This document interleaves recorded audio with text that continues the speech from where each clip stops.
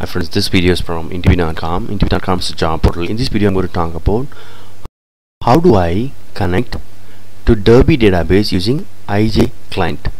So when you install the Derby database, and you'll have a bin directory and you will have ij.bat. Using this ij.bat file you can connect to Derby database. It's like a client. I'll show you how to connect it. So now the server is already running in the port 1527.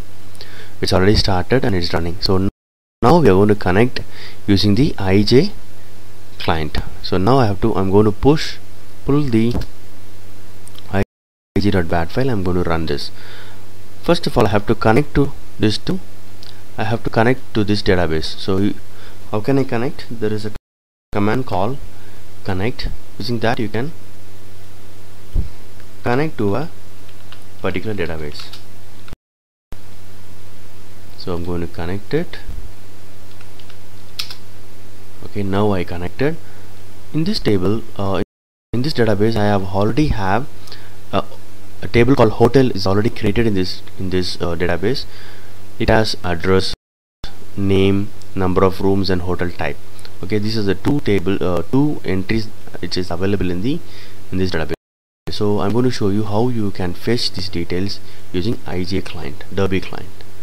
Okay, so I'm going to execute a query now. Select name and name comma hotel type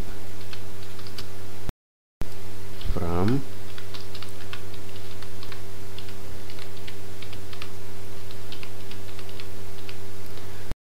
so I'm fetching the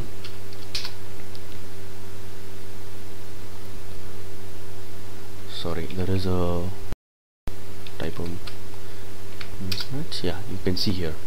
Now I have used IJ client to connect to the database and I am able to execute the SQL query. Select name hotel type from interview.hotel. So we are going to be able to see the name and the hotel type. Hope this video is useful and informative. Thank you and all the best.